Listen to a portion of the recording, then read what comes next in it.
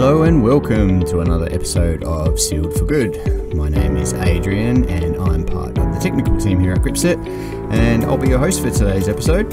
So thanks for joining us, and we hope you enjoy.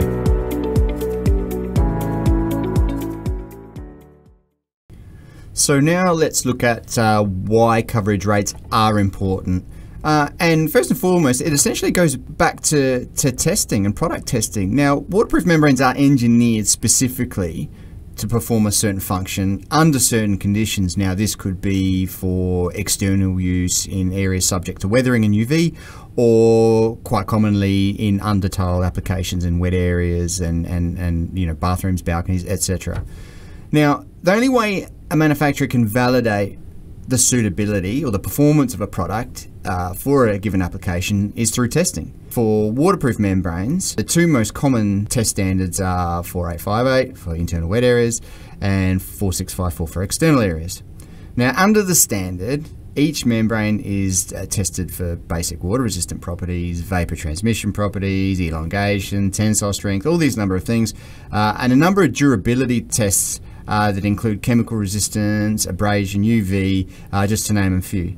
Now, the manufacturer, of course, will do their own initial testing, but in order to be recognized as an approved internal or external wet area membrane, there needs to be independent testing conducted. So tests are conducted on cured dry membrane samples and the results are recorded. But what also is recorded is the thickness of the dry test samples. So the testing is completed and the samples pass. Now, these samples now represent the minimum thickness the membrane needs to be applied in order to meet the requirements of the standard, because a thinner membrane thickness will yield a completely different result to the point where it may not even pass that standard.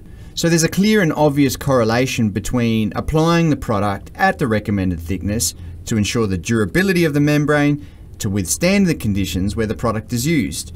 It's not just a random or arbitrary figure the manufacturer has pulled out of nowhere, it's based on fact. So outside of purely performance-based considerations for applying the product properly, or as it should, there's the consideration for independent assessment by inspectors and certifiers. So there's some non-destructive testing now available to certifiers and inspectors to ensure the membrane has been applied as per manufacturer's recommendation. So what it involves is like a probe on the surface of the dry membrane to detect layers and the total film thickness of the membrane. So they will reference, the certifier will reference the manufacturer's data sheets to basically determine if the product has been applied to spec. Now, if not, the contractor can and often will be called back to apply further coats until the correct film thickness is achieved.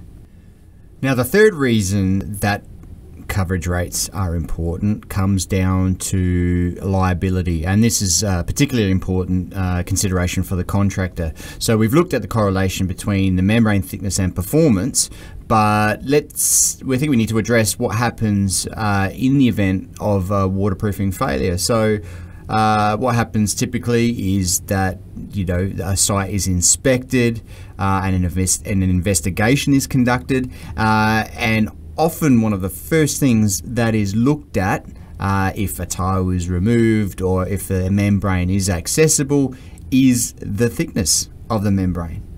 And even if the thickness of the membrane it may not be the primary source of the failure, but then because it's not applied thick enough, everything else almost becomes redundant. It's not a consideration. It's just, okay, the membrane hasn't been applied thick enough, case closed. And that can often be the way that it goes. The investigation just be wrapped up without even looking at the primary source. It's just take everything up and reapply it. And last but not least is a consideration that's closely tied into the liability we touched on earlier, is the issue of warranties. So any product warranty will only be valid if the product is applied as per manufacturer's recommendations. Now, a key component or key part of the manufacturer's recommendations is, of course, applying it at the specified coverage rate.